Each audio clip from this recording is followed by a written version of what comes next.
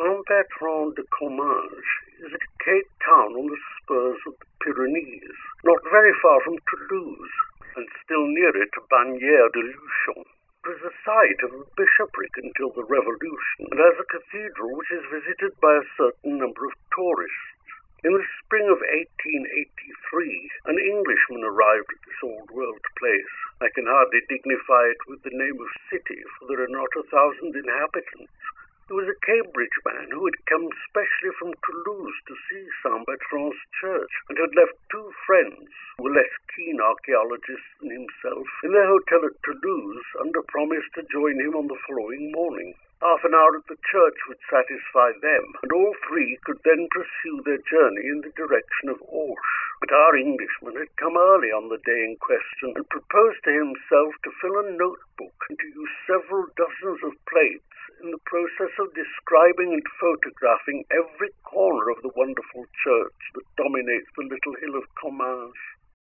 In order to carry out this design satisfactorily, it was necessary to monopolize the verger of the church for the day. The verger or sacristan, I prefer the latter appellation, inaccurate as it may be, was accordingly sent for by the somewhat brusque lady who keeps the inn of the Chapeau Rouge, and when he came, the Englishman found him an unexpectedly interesting object of study. It was not in the personal appearance of the little, dry, wizened old man that the interest lay, for he was precisely like the dozens of other church guardians in France, but in a curious, furtive, or rather hunted and oppressed air which he had. He was perpetually half glancing behind him. The muscles of his back and shoulders seemed to be hunched in a continual nervous contraction, as if he were expecting every moment to find himself in the clutch of an enemy. The Englishman hardly knew whether to put him down as a man haunted by a fixed delusion, or as one oppressed by a guilty conscience, or as an unbearably henpecked husband. The probabilities, when reckoned up, certainly pointed to the last idea, but still the impression conveyed was that of a more formidable persecutor even than a termagant wife. However, the Englishman, let us call him Denniston, was soon too deep in his notebook, too busy with his camera to give more than an occasional glance to the sacristan. Whenever he did look at him, he found him at no great distance, either huddling himself back against the wall or crouching in one of the gorgeous stalls. Denniston became rather fidgety after a time. Mingled suspicions that he was keeping the old man from his déjeuner, that he was regarded as likely to make away with Saint Bernard's ivory crozier, or with the dusty stuffed crocodile that hangs over the font, began to torment him. "Won't you go home?" he said at last. "I'm quite well able to finish my notes alone. You can lock me in if you like. I shall want at least 2 hours more here, and it must be cold for you, isn't it?" "Good heavens," said the little man, whom the suggestion seemed to throw into a state of unaccountable terror. "Such a thing cannot be thought of for a moment. Leave Monsieur alone in the church. Oh, no. 2 hours, 3 hours, all will be the same to me. I have breakfasted. I'm not at all cold. Many thanks to Monsieur." "Very well, my little man," thought Denniston to himself. "You have been warned, and you must take the consequences."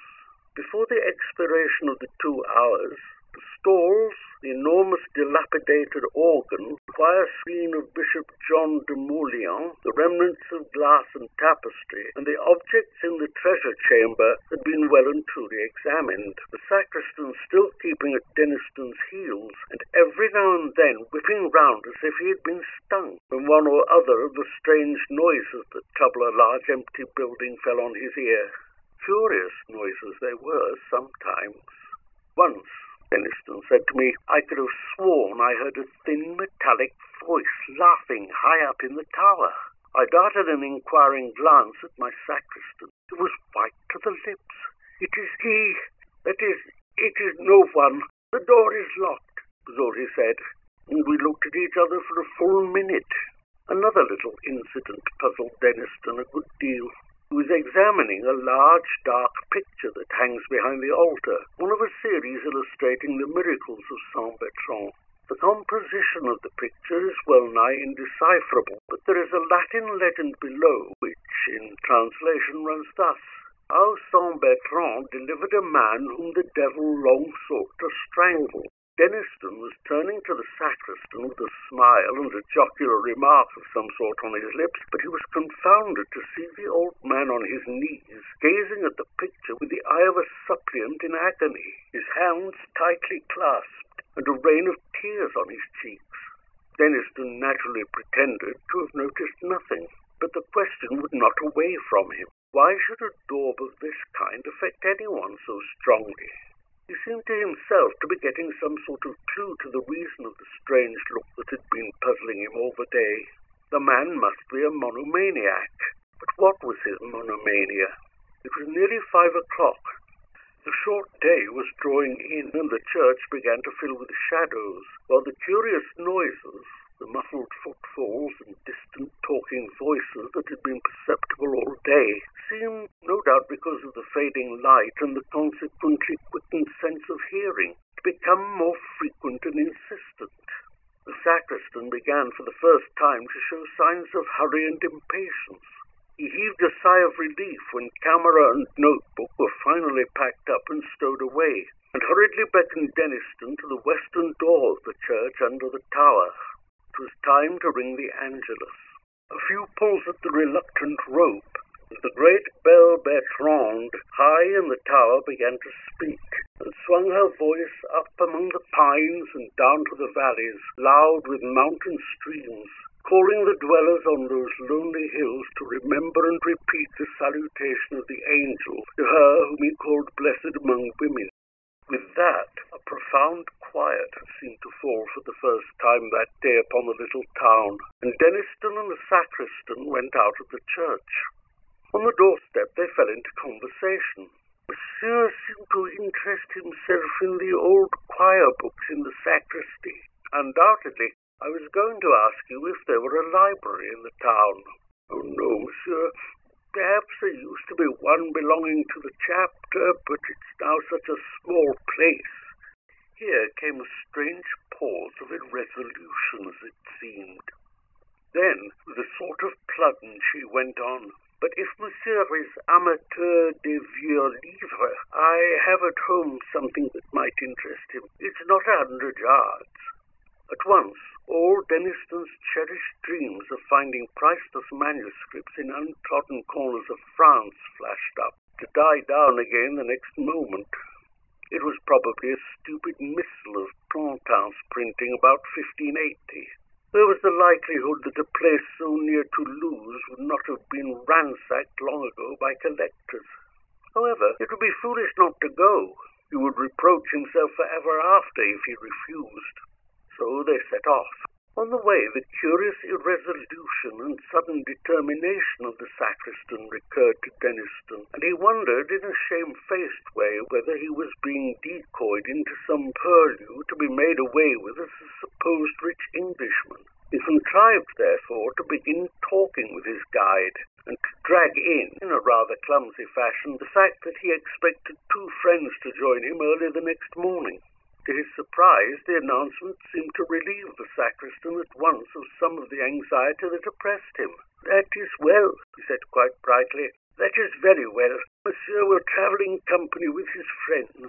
They will be always near him. It's a good thing to travel thus in company, sometimes." The last word appeared to be added as an afterthought, and to bring with it a relapse into gloom for the poor little man. They were soon at the house, which was one rather larger than its neighbours, stone-built with a shield carved over the door, the shield of Alberic de Moulins, a collateral descendant, Denniston tells me, of Bishop John de Moulins. This Alberic was canon of Comminges from 1680 to 1701. The upper windows of the mansion were boarded up, and the whole place bore, as does the rest of Comminges, the aspect of decaying age.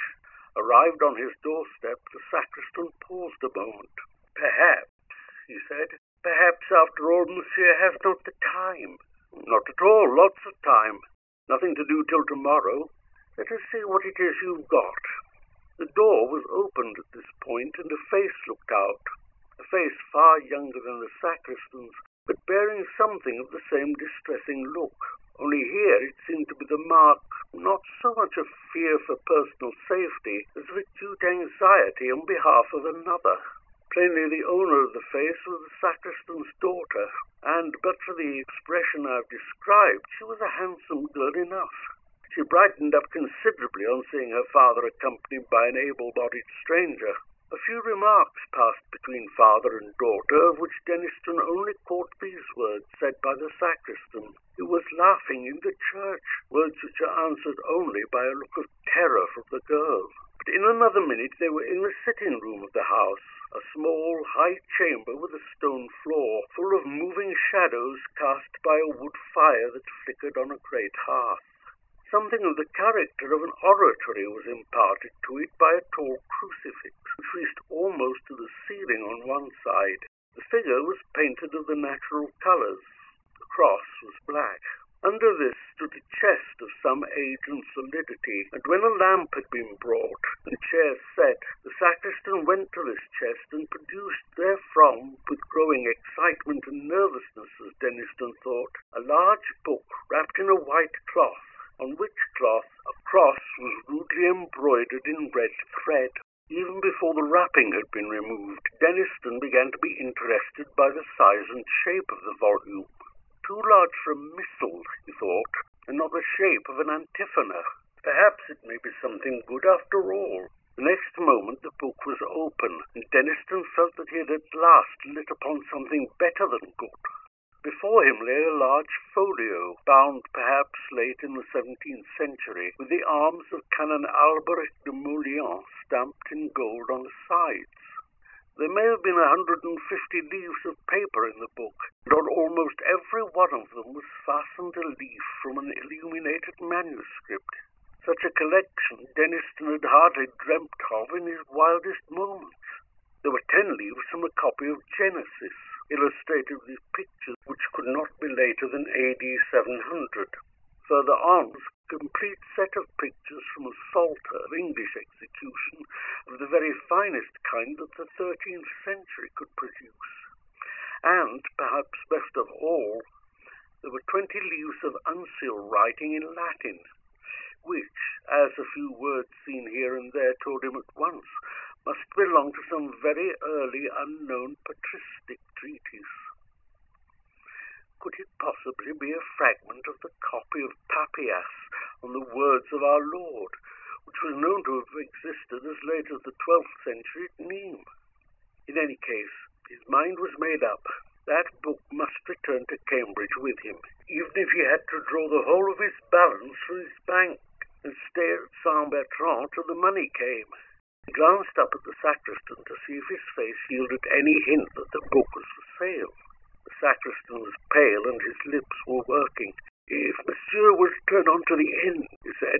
So Monsieur turned on, meeting new treasures at every rise of a leaf, and at the end of the book he came upon 2 sheets of paper of much more recent date than anything he had yet seen, which puzzled him considerably. They must be contemporary, he decided, with the unprincipled Canon Alberic, who had doubtless plundered the chapter library of Saint-Bertrand to form his priceless scrapbook. On the first of the paper sheets was a plan, carefully drawn and instantly recognizable by a person who knew the ground, of the South Island cloisters of Saint-Bertrand. There were curious signs looking like planetary symbols, and a few Hebrew words in the corners, and in the northwest angle of the cloister was a cross drawn in gold paint. Below the plan were some lines of writing in Latin, which, in translation, ran thus: Answers of the 12th of December, 1694. It was asked, shall I find it? Answer, thou shalt. Shall I become rich? Thou wilt. Shall I live an object of envy? Thou wilt. Shall I die in my bed? Thou wilt. A good specimen of the treasure hunter's record.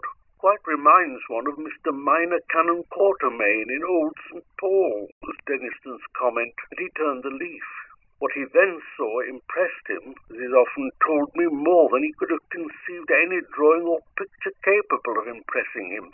And though the drawing he saw is no longer in existence, there is a photograph of it, which I possess, which fully bears out that statement.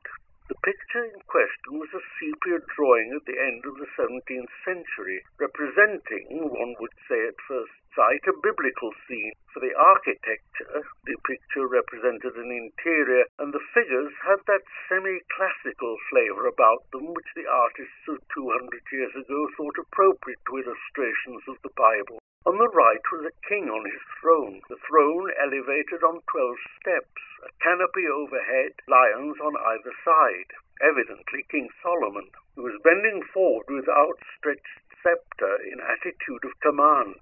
His face expressed horror and disgust, yet there was in it also the mark of imperious will and confident power. The left half of the picture was the strangest, however. The interest plainly centred there. On the pavement before the throne were grouped 4 soldiers, surrounding a crouching figure which must be described in a moment. A 5th soldier lay dead on the pavement, his neck distorted and his eyeballs starting from his head. The 4 surrounding guards were looking at the king. In their faces the sentiment of horror was intensified. They seemed, in fact, only restrained from flight by their implicit trust in their master. All this terror was plainly excited by the being that crouched in their midst. I entirely despair of conveying by any words the impression which this figure makes upon anyone who looks at it. I recollect once showing the photograph of the drawing to a lecturer on morphology, a person of, I was going to say, abnormally sane and unimaginative habits of mind. He absolutely refused to be alone for the rest of that evening, and he told me afterwards that for many nights he had not dared to put out his light before going to sleep. However, the main traits of the figure I can at least indicate. At first, you saw only a mass of coarse, matted black hair. Presently, it was seen that this covered a body of fearful thinness, almost a skeleton, but with the muscles standing out like wires. The hands were of a dusky pallor, covered like the body with long, coarse hairs and hideously taloned. The eyes, touched in with a burning yellow, had intensely black pupils, and were fixed upon the throned king with a look of beast-like hate. Imagine one of the awful bird-catching spiders of South America translated into human form and endowed with intelligence just less than human, and you will have some faint conception of the terror inspired by this appalling effigy. One remark is universally made by those to whom I've shown the picture. It was drawn from the life. As soon as the first shock of his irresistible fright had subsided, Denniston stole a look at his hosts. The sacristan's hands were pressed upon his eyes. His daughter, looking up at the cross on the wall, was telling her beads feverishly. At last the question was asked, "Is this book for sale?"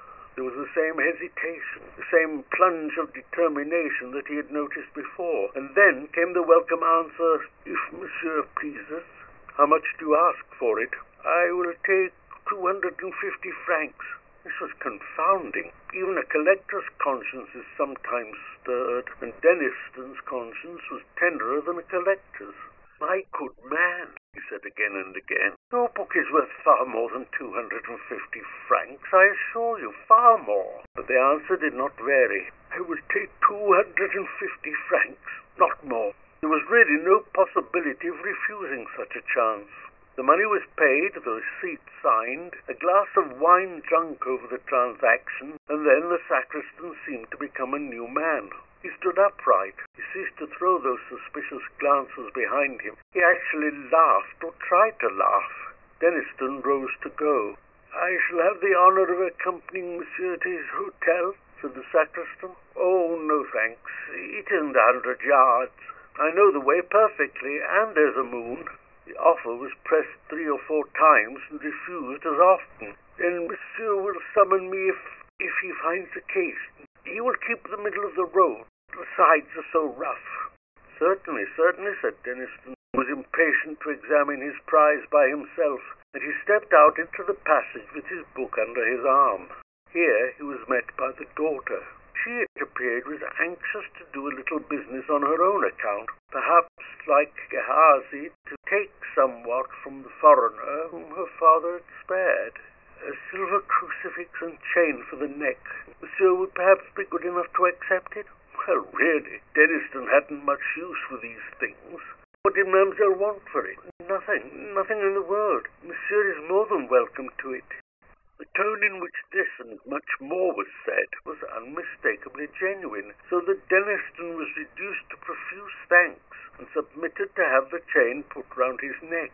It really seemed as if he had rendered the father and daughter some service which they hardly knew how to repay. As he set off with his book, they stood at the door looking after him, and they were still looking when he waved them a last good night from the steps of the Chapeau Rouge. Dinner was over, and Denniston was in his bedroom, shut up alone with his acquisition. The landlady had manifested a particular interest in him since he had told her that he had paid a visit to the sacristan and bought an old book from him. He thought, too, that he had heard a hurried dialogue between her and the said sacristan in the passage outside the salle à manger, some words to the effect that Pierre and Bertrand would be sleeping in the house, closed the conversation. At this time, a growing feeling of discomfort had been creeping over him, nervous reaction, perhaps, after the delight of his discovery. Whatever it was, it resulted in a conviction that there was someone behind him, and that he was far more comfortable with his back to the wall. All this, of course, weighed light in the balance as against the obvious value of the collection he had acquired. And now, as I said, he was alone in his bedroom, taking stock of Canon Alberic's treasures, in which every moment revealed something more charming. Bless Canon Alberic, said Denniston, who had an inveterate habit of talking to himself. I wonder where he is now. Dear me, I wish that landlady would learn to laugh in a more cheering manner. It makes one feel as if there was someone dead in the house. Half a pipe more, did you say? I think perhaps you're right. I wonder what that crucifix is that the young woman insisted on giving me. Last century, I suppose. Yes, probably. It's rather a nuisance of a thing to have round one's neck. Just too heavy. Most likely her father had been wearing it for years. I think I might give it a clean up before I put it away. He had taken the crucifix off and laid it on the table when his attention was caught by an object lying on the red cloth just by his left elbow. 2 or 3 ideas of what it might be flitted through his brain with their own incalculable quickness. A pen wiper? No such thing in the house. A rat? No, too black. A large spider? Just to goodness not. No. Good God. A hand like the hand in that picture. In another infinitesimal flash he had taken it in. Pale, dusky skin covering nothing but bones and tendons of appalling strength. Coarse black hairs, longer than ever grew on a human hand. Nails rising from the ends of the fingers and curving sharply down and forward. Grey, horny and wrinkled. He flew out of his chair with deadly, inconceivable terror clutching at his heart. The shape whose left hand rested on the table was rising to a standing posture behind his seat. Its right hand crooked above his scalp. There was black and tattered drapery about it. The coarse hair covered it as in the drawing. The lower jaw was thin. What can I call it? Shallow like a beast's. Teeth showed behind the black lips. There was no nose. The eyes were a fiery yellow against which the pupils showed black and intense. The exulting hate and thirst to destroy life which shone there were the most horrifying features in the whole vision. There was intelligence of a kind in them, intelligence beyond that of a beast, below that of a man. The feelings which this horror stirred in Denniston were the intensest physical fear and the most profound mental loathing. What did he do? What could he do? He has never been quite certain what words he said, but he knows that he spoke. He grasped blindly at the silver crucifix, that he was conscious of a movement towards him on the part of the demon, and that he screamed with the voice of an animal in hideous pain. Pierre and Bertrand, the 2 sturdy little serving men who rushed in, saw nothing, but felt themselves thrust aside by something that passed out between them, and found Denniston in a swoon. They sat up with him that night, and his 2 friends were at Saint-Bertrand by 9 o'clock the next morning. He himself, though still shaken and nervous, was almost himself by that time, and his story found credence with them, though not until they had seen the drawing and talked with the sacristan. Almost at dawn, the little man had come to the inn on some pretence, and had listened with the deepest interest to the story retailed by the landlady. He showed no surprise. "It is he! It is he! I've seen him myself," was his only comment, and to all questions but one reply was vouchsafed.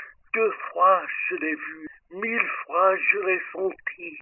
He would tell them nothing of the provenance of the book, nor any details of his experiences. "I shall soon sleep, and my rest will be sweet. Why should you trouble me?" he said. We shall never know what he or Canon Alberic de Morlian suffered. At the back of that fateful drawing were some lines of writing which may be supposed to throw light on the situation. The dispute of Solomon with the demon of the night, drawn by Alberic de Morlian. Versicle, "O Lord, make haste to help me." Psalm, "Whoso dwelleth," 91. Saint Bertrand put his devils to flight. Pray for me, most unhappy. I saw it first on the night of December the 12th, 1694. Soon I shall see it for the last time. I have sinned and suffered, and have more to suffer yet. December 29th, 1701. I've never quite understood what was Denniston's view of the events I have narrated. He quoted to me once a text from Ecclesiasticus. Some spirits there be that are created for vengeance, and in their fury lay on sore strokes. On another occasion he said, Isaiah was a very sensible man. Doesn't he say something about night monsters living in the ruins of Babylon? These things are rather beyond us at present. Another confidence of his impressed me rather, and I sympathized with it. We had been last year to Comminges to see Canon Alberic's tomb. It is a great marble erection with an effigy of the canon in a large wig and soutane, and an elaborate eulogy of his learning below. I saw Denniston talking for some time with the vicar of Saint Bertrand's, and as we drove away he said to me, I hope it isn't wrong. You know I'm a Presbyterian, but I believe there will be saying of Mass and singing of dirges for Alberic de Morlian's rest. Then he added, with a touch of the northern British in his tone, I had no notion they came so dear. The book is in the Wentworth collection at Cambridge. The drawing was photographed and then burnt by Denniston on the day when he left Comminges on the occasion of his first visit.